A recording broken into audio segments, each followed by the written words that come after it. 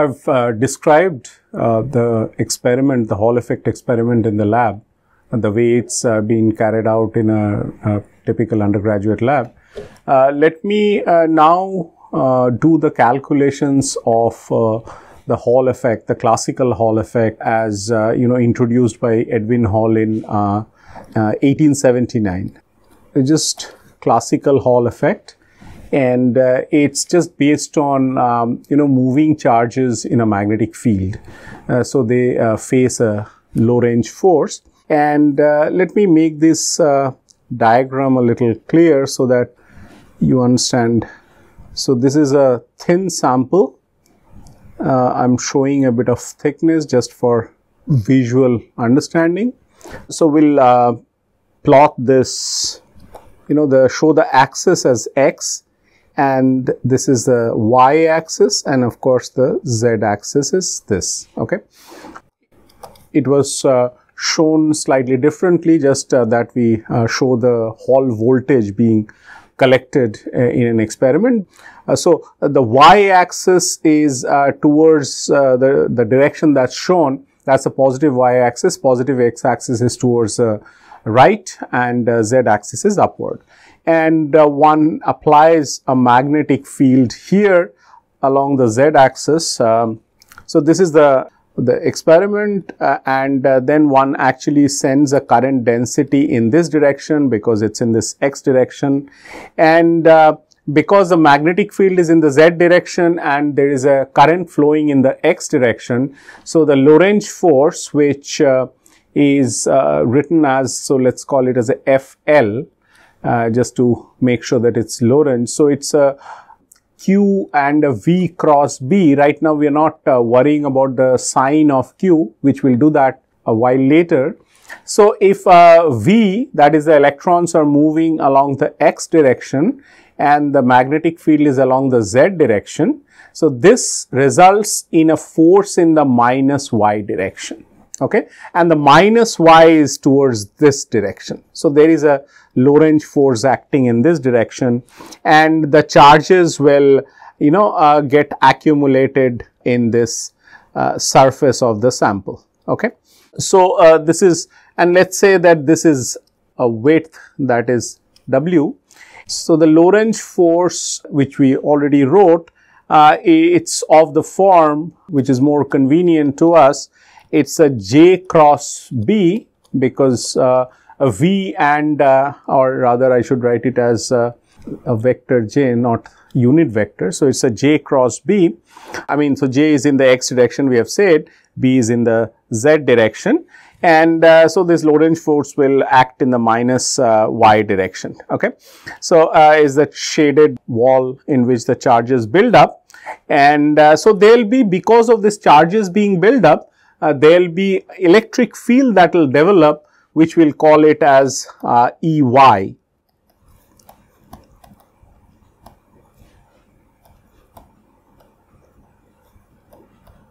Let's call that as EY.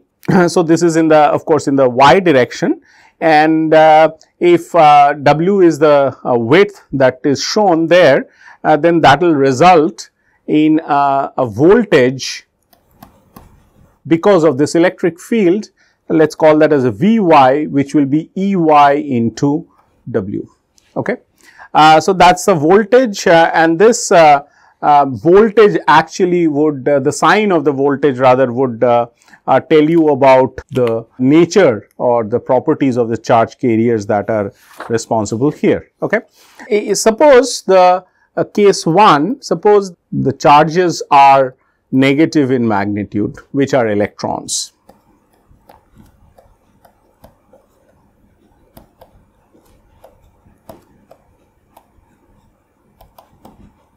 Okay, so the charge is minus Q, and in that case one has Jx is equal to minus Q and N being the density of the carriers, and because it's the charges are flowing along the x direction, it's minus Q N Vx.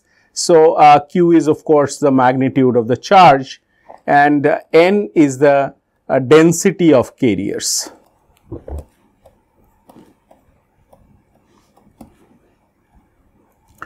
All right. So, we have when the charges are negative. So, this is say case 1 and then we have in that case the electric field that will be developed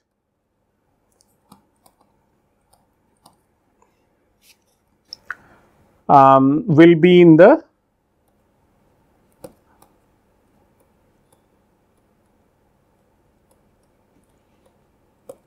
minus y direction. Okay. And so, the Hall voltage, because the electric field which is EY is in the negative y direction. So, Hall voltage is negative. Okay. This gives a negative Hall voltage. We will show what are the implications of this. Now, consider the charges to be positive.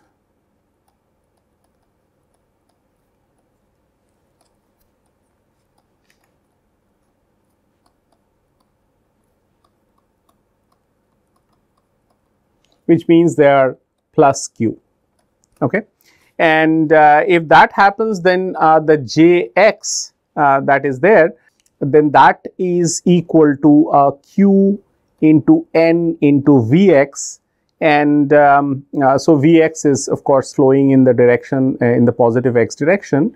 And let me show you that what happens to the charges in this particular case, the first case that we have talked about.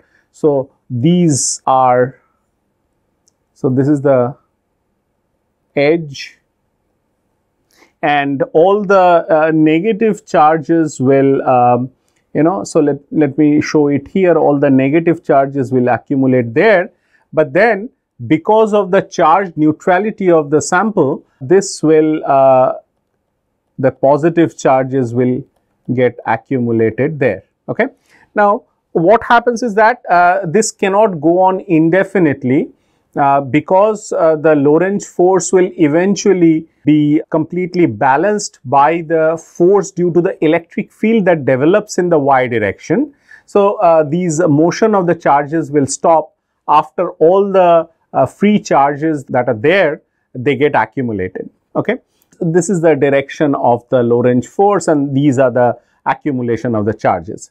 Similarly, in this next case, when you have this Jx to be like this, then the electric field will be positive, is in the plus y direction,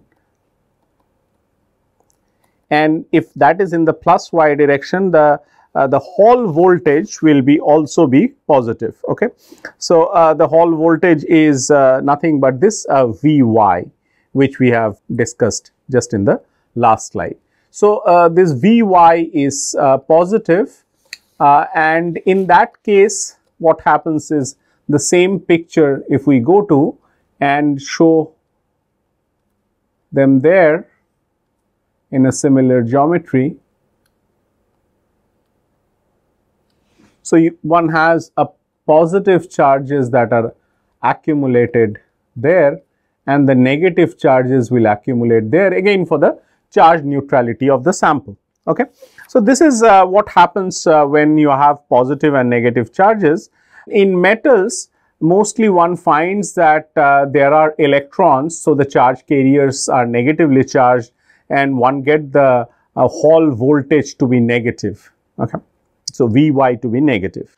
So, now what are the quantities? Let us do a little calculation on the quantities that we actually measure. Okay.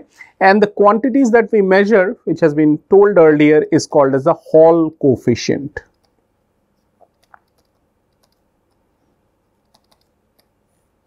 And the Hall coefficient is defined as RH divided by EY, which we have defined, then Jx, we have defined that as well, multiplied by the B, and this B is the magnetic field, that is a constant magnetic field that is applied in the Z direction perpendicular to the plane of the sample. Okay.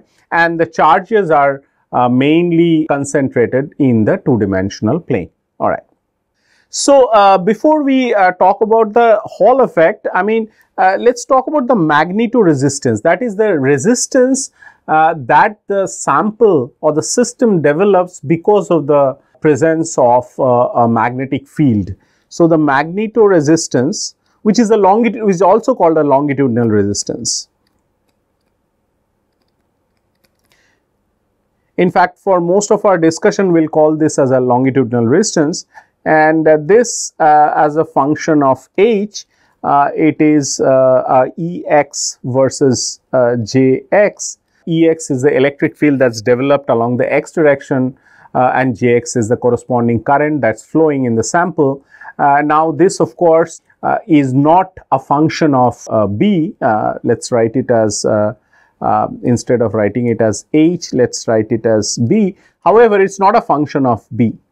Okay, it is independent of B. So, it really doesn't matter that what B one applies, and eventually when the equilibrium is established, then the Lorentz force gets balanced by this transverse electric field, and that's why there's no dependence on the magnitude of the magnetic field here. Okay, and so how do we write down the equation of motion for this case where there is a current flowing in the x direction and then the magnetic field in the z direction? We have to write down the classical equation of motion, which is nothing but it's there in electrodynamics, excepting that now I'm writing for the charge, I'm writing it for the electrons, and this is E, and it is a P, it's actually a V cross B, but V can be written as P over M, P is the momentum, and then cross B. Now, this is not all, and this is of course you would write it down just a charged particle which is moving in free vacuum. But however, in a material where you're doing the experiment, there has to be another term which gives rise to resistivity. See, free electrons are good description of Fermi systems. Okay. However, they do not yield resistivity unless you consider the Drude picture that the electrons are otherwise free. There are a lot of free electrons present. The electrons actually drift in the sample freely unless they collide with each other, and the collisions will give rise to the resistivity. Okay. So, this origin of the resistivity was told by Drude, and he gave a few hypotheses which sort of strengthened his ideas of how one can get a resistive behavior of the metal, because everything is resistive finally. And the power dissipated in a circuit is given by I square R or V square by R. So, there is a resistance there, and the resistance in Drude's picture that comes from the collisions, either they are frequent collisions or they are infrequent collisions depending on the size of the sample that you are talking about, but there are collisions, and these collisions would instantaneously change the velocity of the particle after the collision, and it goes in a completely random direction, which tells you the average velocity of the electrons after collision is equal to 0, and the time that elapses between two such collision is known as the relaxation time. Okay. So, if you read Drude's theory of metals, you'll get all this description. So, till the collision occurs, the electron drifts as free particle. The collision occurs, the velocity of the electron, say you just concentrating on one electron, the electron goes in a direction which is completely random and cannot be predicted. And Drude also had brought up this notion of temperature, and he said that the hotter regions of the sample would have more energetic electrons emerging out after collisions. So, that information is also there because you have learnt in your school level that the resistance actually increases as you increase the temperature, either linearly or otherwise. I mean, mostly we have studied linear behavior with temperature. So, this is not enough. We have to have a term which is like minus P over tau, where of course p is the momentum and tau is called as the relaxation time.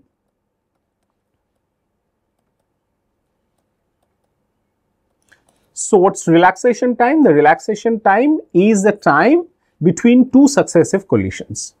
So the electrons would collide and then they would drift like a free particle till that electron finds another electron or impurity or defect or disorder to scatter with. Between these two events, two collision events, it drifts like a free particle, and the time, corresponding time, is called as the relaxation time. So this is the equation of motion. Okay. Now the equation of motion will have to be at equilibrium there will be no force on the particle. That is this is exactly what we have said, that once the equilibrium is established, the Lorentz force exactly balances the force due to the electric field that develops in the y direction. So once that happens, there will be no net field and the dp dt will go to 0, because dp dt according to Newton's second law is the force. So if that is equal to 0, we can write down for the x and y components. So for x and y components,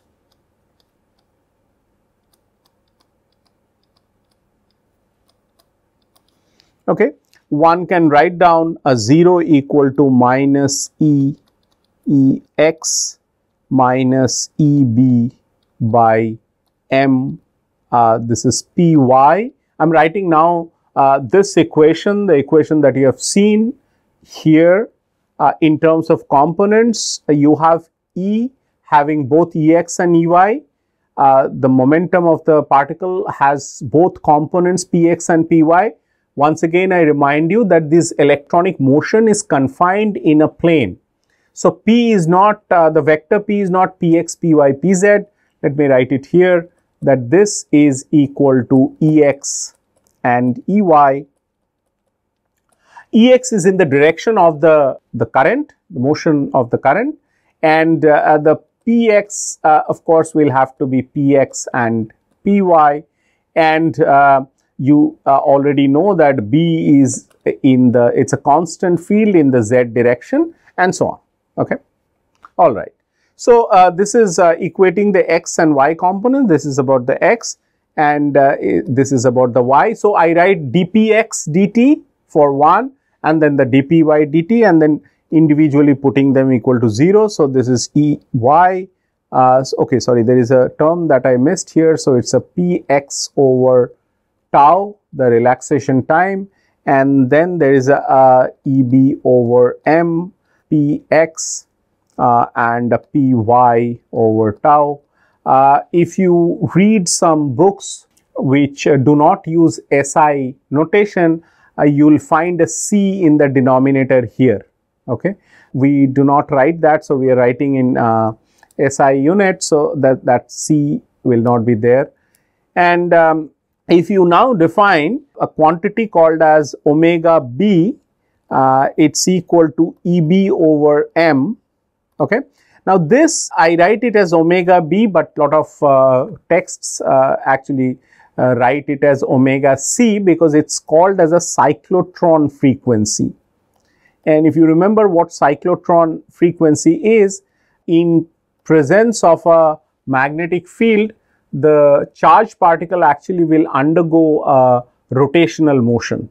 Okay, and this rotational motion will correspond to an angular frequency, and this cyclotron frequency is exactly the angular frequency that one is talking about. So the frequency will increase linearly with b. So as you increase, the magnitude of omega b will increase, which means the cyclotron frequency increases. All right. So once you get this, what happens is that we can write down, simplify this equation, and we can write down these equations as Ex equal to minus omega b Py. So let's call that as equation 1 and 2. So equation 1 and 2 become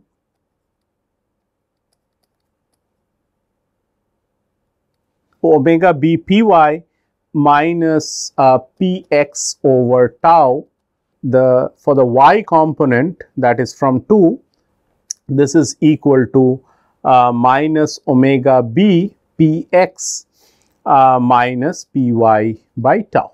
Okay.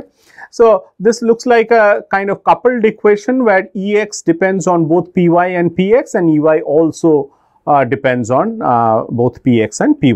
Okay. Now, physical consideration of the system would definitely yield that in the steady state, the Py cannot go on indefinitely. That is, the Py will have to go to 0, because this is the y direction. Let me go back to that original figure, and okay, so this is the figure. So, your Py, which is the momentum in this direction, will have to stop once the equilibrium is established, because the charges cannot go out of the sample. Okay, and it's also in this direction, the charges, like either positive charges will accumulate at the front shaded region and a negative at the back, the other opposite end, or the vice versa. But in any case, the Py will have to go to 0 at equilibrium. So, at equilibrium,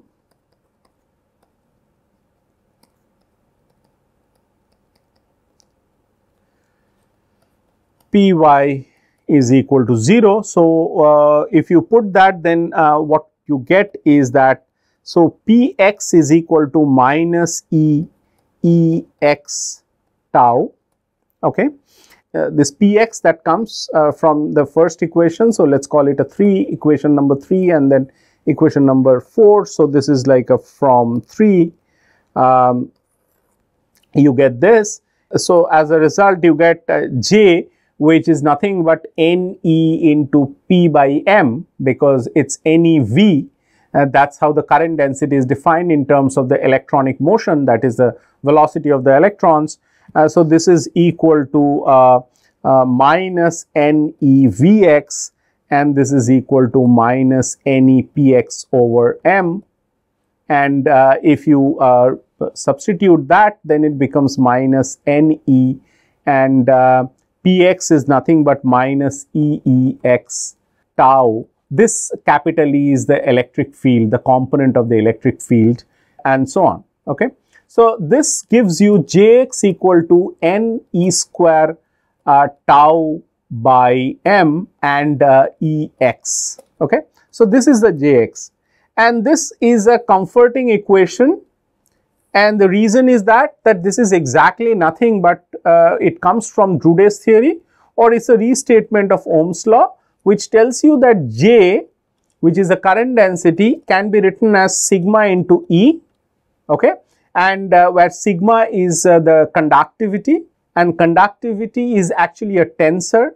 In our case, it's a 2 by 2 matrix, is a tensor of rank 2.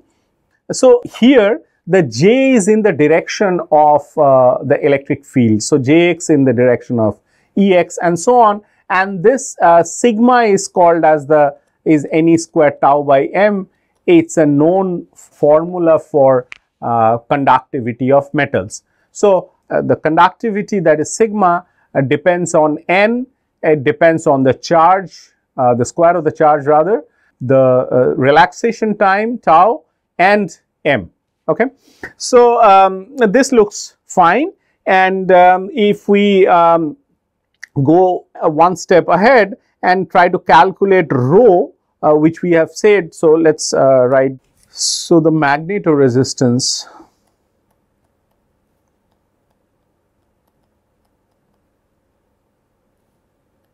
which is nothing but rho, because it's in presence of B, I am writing it, but of course there will be no B that is there. So, rho is equal to Ex by Jx. Okay. Now, this makes sense because rho is inverse of sigma. Here rho is called as a resistivity. Okay. So, that is the resistivity that we are talking about, and that is equal to M by Ne square tau. And so, this is of course independent of, so rho of B is inverse of sigma, and it's given by M by Ne square tau. Okay. And this is also a known result, and this is the magnetoresistance, that is resistance in presence of the magnetic field, though you don't see the magnetic field for the reason that I told you, that at equilibrium all these properties are being calculated, and no matter what the value of the magnetic field is, the resistivity in the direction of the current will always be this. Or so to say that this is the same as DC resistivity, or resistivity when B equal to 0. Let's not talk about DC. So, this is also the resistivity for B equal to 0.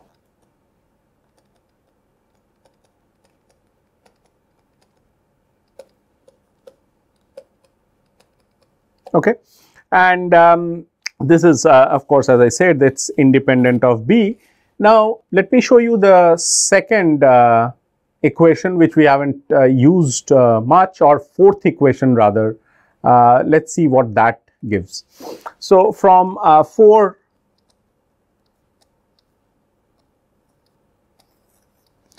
what one gets is that the EY is equal to omega B over E into Px equal to minus omega B tau Ex.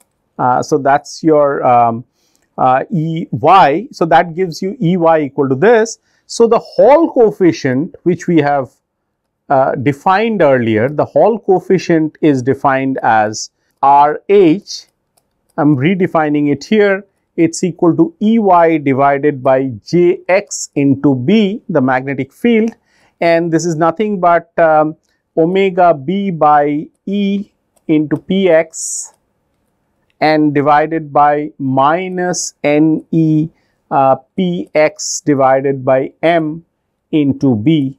And if you simplify this, this comes out to be, so you have omega B Px M and with a minus sign, let's put a minus sign here, and you have a Ne square, the Px will cancel, and it's Ne square and a B. Okay. So, that's the Hall coefficient. So, in the Hall coefficient, if we use omega B, which is what we have, that's the cyclotron frequency, which is equal to Eb over M, then your RH becomes equal to minus Eb over M into M, and then you have there is a M here. M was in the denominator, so the M will be there. So, there is this, and then you have a Ne square B, and this is equal to nothing but a minus 1 over Ne, which is a result that is usually obtained in the lab. So, I can write this as the magnitude is equal to 1 over Ne, and this tells you that the Hall resistance, or the Hall coefficient rather, here the Hall coefficient is a constant and it does not depend upon B. And the reason is same, because we are talking about the at equilibrium the effect of magnetic field does not come. Okay. So, this is pretty much what one learns in the classical Hall effect. Why we are doing it is the following, that we will be introducing quantum Hall effect, and at several places we will have to fall back on the classical version of the Hall effect and show that how this is different. In fact, this is one of the main differences of the Hall resistivity, which here it is constant, that is, it does not depend upon B, but there of course as B changes, the Hall resistivity or the resistance that changes. Okay. So, here it is independent of that. Okay. And of course, it is also independent of the relaxation time. So, it really that tau was hanging around at various places, but it does not make an entry into the Hall coefficient, the expression for the Hall coefficient, which means that it really does not matter what tau x is. So, what is tau x physically is that, as I told, that it is the time that elapses between two successive collisions. So, now the tau is large if the collisions are too infrequent, that is the collisions rarely occur, then tau is large. And in a heavily disordered sample, tau will be small and the electron will undergo a collision with another electron or defect or impurity, etc. too often. Okay, but here this result doesn't depend upon the tau. Okay, so just to give you order of magnitude for RH or the values of RH for typical metals.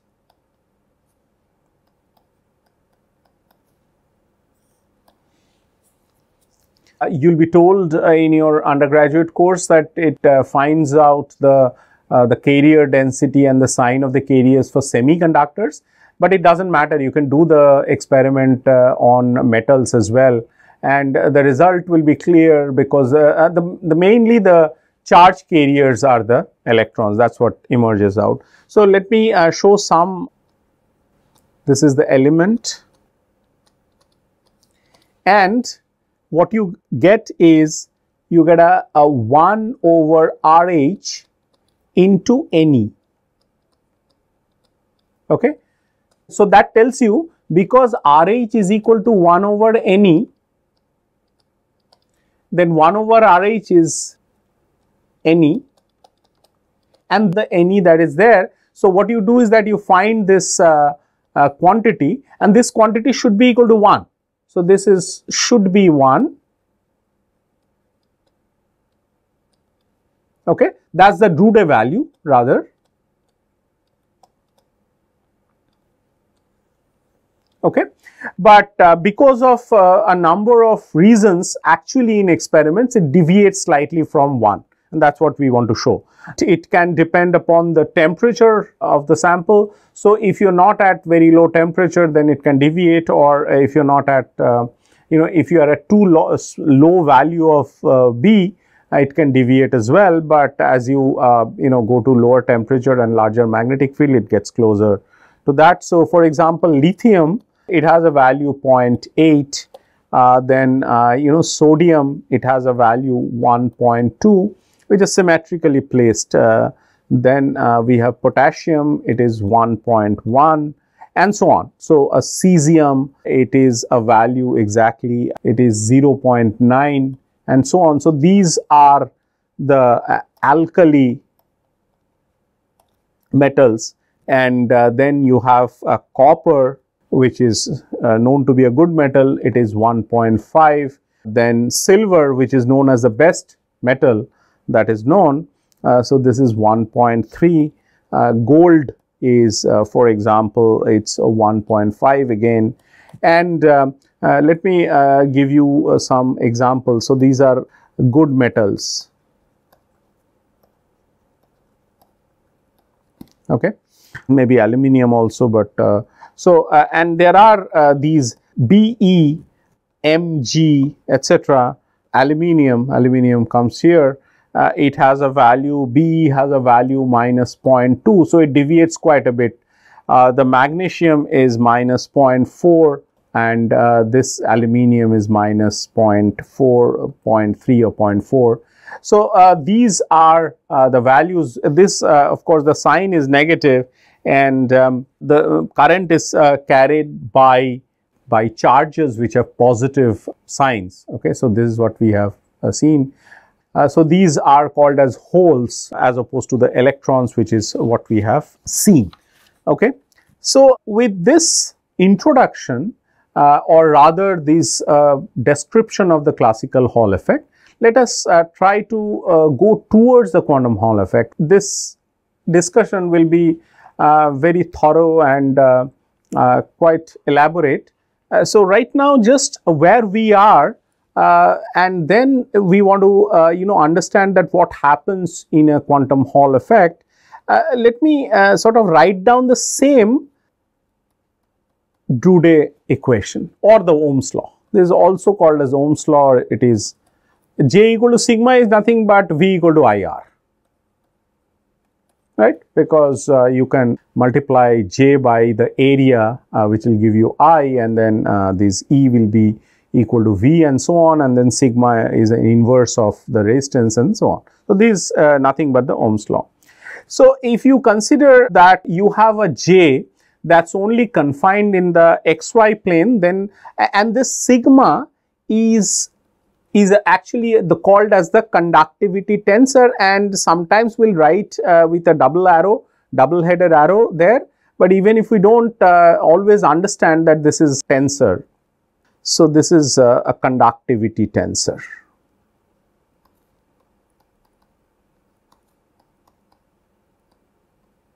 All right. So once these things are clear, so J has two components which are like Jx and Jy. Okay. So if we write this, so our sigma will be like sigma xx, sigma xy, sigma yx. We have to be a little careful. Sigma xy and sigma yx may not be same, and in this particular case it is definitely not same. In fact, they differ by a sign, and I'll give you a proof that y in two-dimensional electrons, when it's subjected to a transverse magnetic field or a perpendicular magnetic field, y necessarily the conductivity tensor or the resistivity tensor has to be antisymmetric, which means the sigma xy is equal to minus sigma yx. Okay, and this is very typical property of electrons in a magnetic field. So this is equal to Ex and Ey. So this, if we actually go to these equations that we have seen here, these equations, these 1, 2, 3, 4, etc., then it is not difficult to write down that this sigma tensor is nothing but it's ne square tau over m, and divided by 1 plus omega b square tau square, 1 and minus omega b tau and omega b tau and equal to 1. You see, I said that they differ, the off diagonal elements differ by a sign, which is what is coming here as well. Take it as a small exercise and try to work out the relationship between the components of Jx, Jy and Ex and Ey. Okay. So they are connected by this relation. So when you write Jx and Jy and you put this sigma that I have written here in this slot, and then they would smoothly connect with the Ex and Ey that you have seen. Now I told you that this sigma 0, let's call this as sigma 0, you can call it a sigma Drude also. This is the Drude result. This is ne squared tau by m. Okay. So this is equal to sigma 0 divided by 1 by omega b squared tau square and 1 minus omega b tau and so on. Okay. Omega b tau and omega b tau and 1. Okay. Now what happens is that if you have a very clean system, now we are farther making assumptions which will lead to some very interesting results. These assumptions are needed. If you make the system to be clean, so consider a clean system.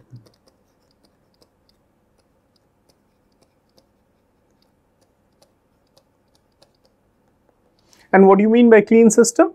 The clean system means there are no impurities or defects or disorder in the problem, in which case your tau will become very large.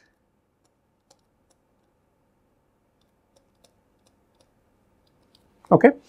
This we have told earlier as well, that the relaxation time in the event there are very infrequent collisions or almost no collisions, tau becomes very large.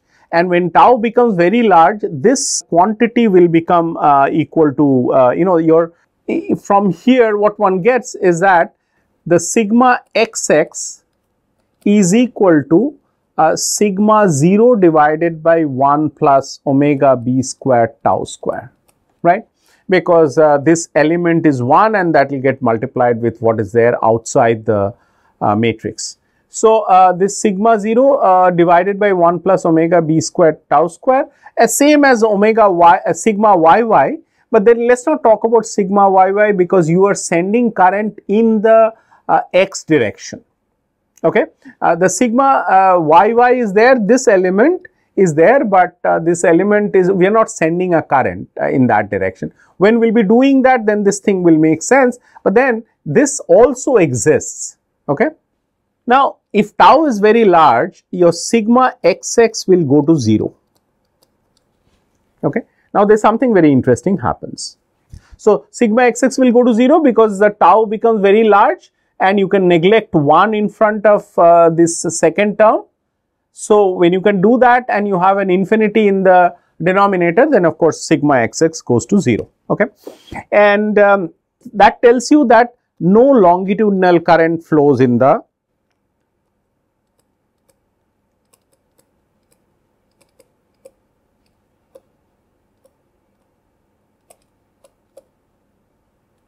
flows. I mean, basically there is no longitudinal current because the conductivity has vanished if the system is clean. Okay, but otherwise, of course, this is just a sort of assumption that you are taking a clean system where tau is made to vanish, tau is made to be very large, in which case sigma xx vanishes. Okay, all right, but in general, sigma xx will be non-zero in a realistic case where the tau is not infinitely large. It could be large, but not infinitely large, so that it exists.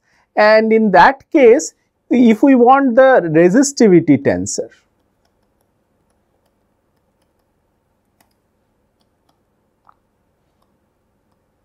okay, which is written by rho, and you have to be careful because if you need to get this, you need to invert this, and this is not an inversion that is 1 by sigma xx or something.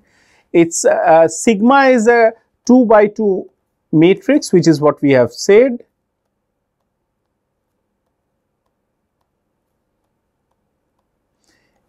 You have to calculate y by taking, so this will be like sigma yy divided by the determinant of sigma, and then this will be like sigma yx and so on, and then determinant. So it's basically the cofactor divided by the determinant and so on. So this is like sigma xy, I think there will be a sign somewhere, and so on and so forth. Okay, so this is sigma xx by determinant of sigma.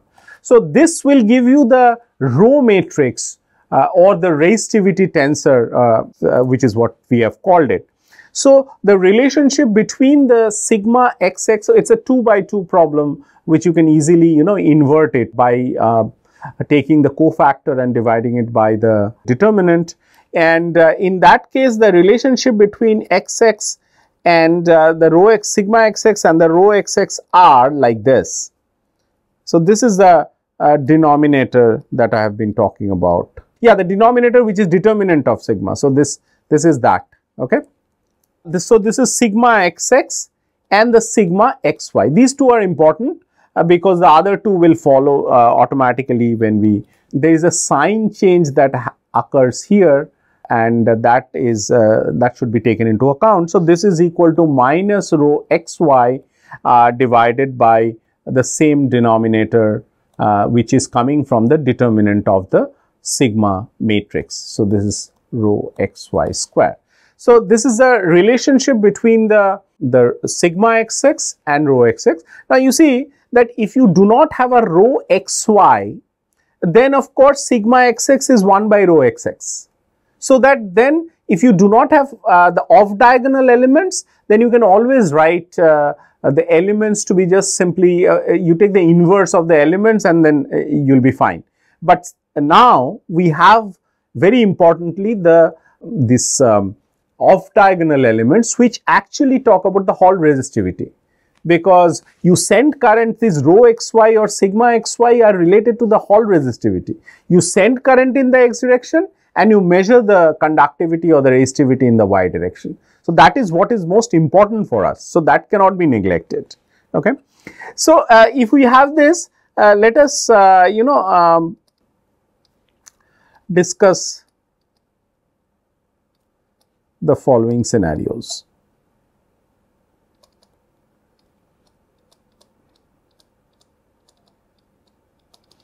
So, number 1, if rho xy equal to 0, which is what I said, then sigma xx equal to 1 by rho xx, which you can see from the equation, this one. Let's call this as, we have been calling equations. So, now let's call it as 1 and 2, okay, which are not same as the 1 and 2 that we have discussed earlier.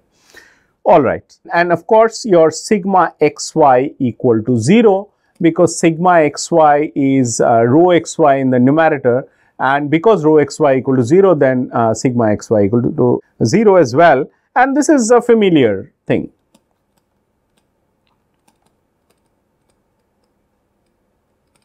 Okay, so this is a familiar scenario.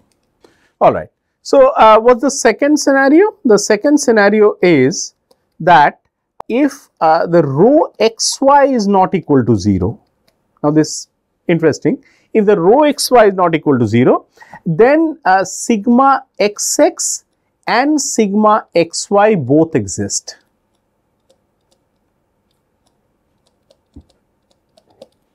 Okay, because xy is not equal to 0, so you have both of them to be existing. Now, as a special case, consider that rho xx equal to 0, which tells you that sigma xx is also equal to 0, because rho xx is in the numerator of the sigma xx. That will happen if the denominator completely doesn't vanish. That means, provided rho xy is not equal to 0. You see, that's coming from 1 here. You have assumed that rho xx equal to 0. That will make the sigma xx equal to 0, but the sigma xx can only become equal to 0 if it's not a 0 by 0 problem. 0 by 0 is, it cannot be defined. So, we'll have to at least assume that it is the rho xy is not equal to 0, and this is the crux of the problem, because rho xy we do not want to vanish, for the reason that that is the main, measurable quantity for us. And this is truly interesting for the reason that, what does this mean? This means that it's a absolutely sort of conduction without any resistance, and that tells you that this is the conductivity is completely equal to 0, so it's completely insulating. So, whether it's a perfect conductor or a perfect insulator, this one condition tells you it is a perfect conductor because no longitudinal resistivity, and this tells you that it's a perfect insulator because there is no longitudinal conductivity. Okay, can that happen? Is it a wrong result? It's not a wrong result, it's a correct result, and it can happen in presence of a magnetic field, and 2 dimensions is also important here. Okay, and then we'll have to sort of take it from here, and we'll just pose this problem for now, and then we'll come back to this scenario where you have, I mean, if that is the reason, then what will happen is that, this your Ex and Ey, okay, that's the components of the electric field, this is equal to rho j. So, Jx and Jy. But what happens is that because of the rho taking this form, one has that Ex and Ey where rho xx is equal to 0. So, it is 0 rho xy minus rho xy and 0, and then, okay, so Jx and Jy. Now, you see what happens is the following.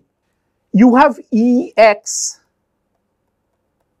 this is equal to rho xy Jy, and Ey equal to minus rho xy Jx, right? If you just do the multiplication, which tells you that E and J are perpendicular, because Ex is proportional to Jy, or it's in the direction of Jy, and Ey is in the direction of Jx, which means that they are rotated with respect to each other. So, the electric field components are, x component is in the y direction, which is just a rotation by 90 degree, and the other is the Ey is in the direction of minus Jx, which is again a rotation by 90 degree. So that tells you that this is equal to 0, this is equal to 0, and if that happens, that this, if you remember, that a J dot E is actually the work done that accelerates the charges.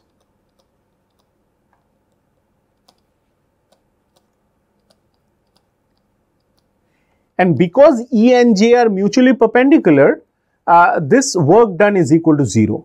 So this tells you that there is a very strange thing that is happening where the transport is completely dissipationless.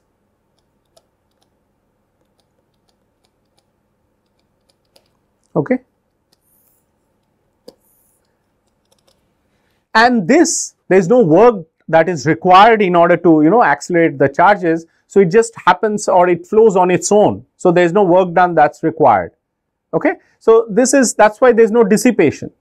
And all these things will be explained why it happens and why such strange sort of properties that these electrons in presence of a magnetic field it has. Okay. I will show you just some, these pictures of Klitzing, who discovered in 1980 the quantum Hall effect. So we are slowly coming to quantum Hall effect after those initial discussions. And you see that this is very interesting that the notes written by Klitzing on, he said 4/5, which means it's in the night of 4th and 5th February in 1980. And he writes that he found something which is extremely, you know, fundamental. And then he keeps on, you know, writing these epsilon 0 by mu 0 or mu 0 by epsilon 0. So this is having a dimension of resistance and there is a dimension of conductance. So he fixes by the plateaus that you have, he fixes the values of this resistance. So this is called as metrology, which I have mentioned, that very precisely one is able to calculate the benchmark of resistance from the plateaus of the Hall conductivity. I'll just introduce the plots and we'll talk about them in the future as well several times. You see the red plot that you see here is the Hall resistivity, okay? And the green plot that you see is the longitudinal resistivity, which is the magnetoresistivity. You see the Hall actually shows a plateau. So this is a plateau corresponding to nu equal to 1. There's a plateau corresponding to nu equal to 2 and nu equal to 3, 4 and so on. And you would also see that when you are here, you actually get the straight line for the red curve, okay? Or even, you know, very close to b equal to 0, that is magnetic field to be very small, you get that linear regime, and that regime is the classical Hall effect. Here you see that the magnetic field has gone up to 15 Tesla. 15 Tesla is a very large magnetic field, okay? And these, the Hall plateaus are quantized in unit of h over e square, which means this value is h over 1 e square. So this is h over just e square. This is h over 2 e square. This is h over 3 e square and h over 4 e square and so on and so forth, okay? So these are the plateaus, and you also see that it's exactly what we were talking about on the last slide, that you see that this green one, which is the longitudinal resistivity, which is rho xx, okay? And this is equal to 0. It remains 0 all the time, this green thing, excepting when there is a jump from one plateau to another, it shows a spike. You see, everywhere there is a plateau in the red curve is accompanied with a jump in the resistivity of the green curve, okay? And these, of course, these things will have to be understood over time, but at least the zeros of the magnetoresistance that you can see here, that tells you the zero and the jump, it tells you that the system actually undergoes through a large number of phase transitions from metal, perfect metal, because when it is the longitudinal resistivity is 0, then it's a perfect metal, and then when it jumps, it becomes a perfect insulator. Again it's 0, again it jumps, and so on and so forth. So the system undergoes through a series of metal to insulator transition. This has not been seen anywhere and only happens for these electrons, the free charges in presence of a magnetic field. We'll talk about that. The last slide that we show here is that later on there are three people, Laughlin, Stormer and Sui. They have shown that these resistivity do not occur only at this integer values of this h over n square, where n is an integer. N can also be fractions.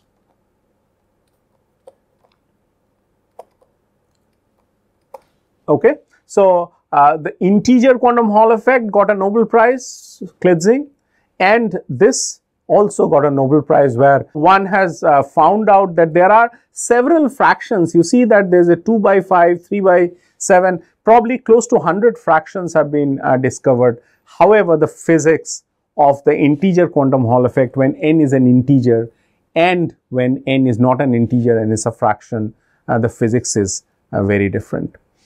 So this is called as fractional quantum Hall effect, and the one that you saw here is called as the integer quantum Hall effect. We'll mostly talk about integer quantum Hall effect, but also we'll touch upon the fractional quantum Hall effect.